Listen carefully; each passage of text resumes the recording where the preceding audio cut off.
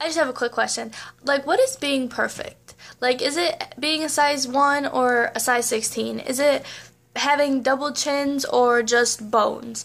Is, like, what is it? Like, I don't understand. Like, why are some of us trying to be something, like, we're not? Like, why are some of us trying to look like something, like, what we consider to be perfect, but it's really not? Like, in my eyes, as long as you're healthy, you don't have to be a size 0 or a size 1,000. Like, as long as you love yourself and you are yourself, that's what being perfect is, in, like, to me and whatnot.